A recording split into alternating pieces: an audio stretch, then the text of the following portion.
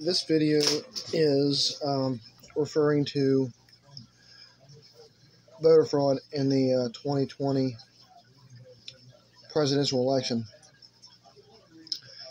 and the hypocrisy in sentences for those responsible with it. There is no widespread voter fraud that has been proven in the 2020 election. But that's not to say that there was not any voter fraud at all. There is 4 cases that comes to mind. One is a Republican from Nevada. One is a Ohio congressional. I don't remember if he's a candidate or elected official. I believe he's an elected official. And 2 from Pennsylvania. They are all Republican. They are all white men, and they all voted illegally for Donald Trump. And 3 of them got probation. 1 of them got 3 days in jail. And I'm about to expose the hypocrisy in that. First off, there is a case from a few years back. A woman was a felon, but she thought she had the right to vote, and she didn't vote. She simply applied to vote. Her vote never was cast, and she got 5 years in prison. And also, there was a case in Tennessee that just happened. A lady who had a felony, so she actually asked the probation office, and they filled out paperwork for her to be able to vote. Well, she didn't vote. She simply applied to vote because she was attempting to get her rights back to vote, because if you have a felony, you should be able to vote if you pay your debt to society and you applied to get your vote back. She attempted that. She did everything she thought she needed to do. And there was plenty of evidence to back up that she did not break the law. She was simply trying to get her rights back. She got sentenced to 6 years in prison. And now here's where the hypocrisy comes in. 4 white men who did vote illegally, they was convicted. They got collectively 3 days in jail. And the 2 females who was attempting to get their right to vote and was attempting to vote, they didn't even vote, got a collective 11 years in prison. And you know what the difference is between those 2? The 2 women who got convicted of voter fraud, they didn't even commit voter fraud. They're black.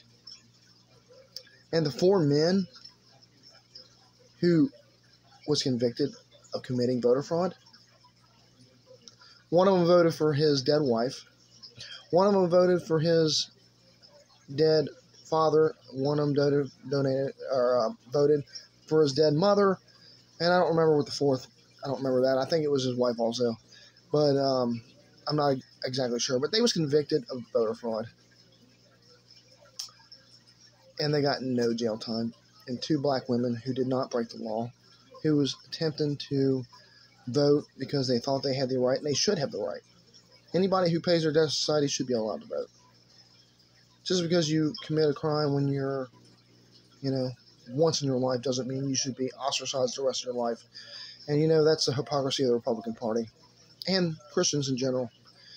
They preach forgiveness and all this. And then when you get out of prison,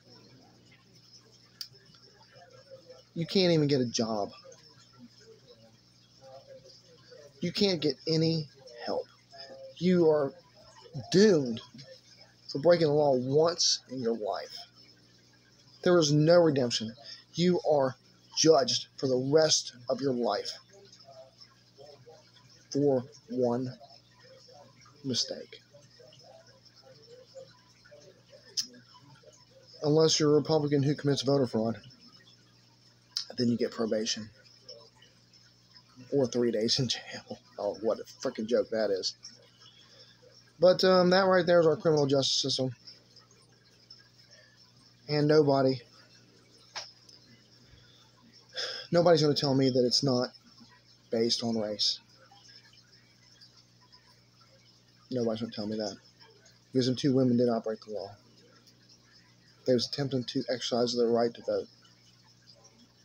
And the one lady was attempting to get her right to vote restored, which she has every freaking right to do. And, you know, like Republicans down in Florida,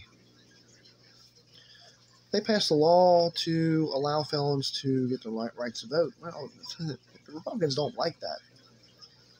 Because most of the people who are considered undesirable are brown, like white people aren't criminals.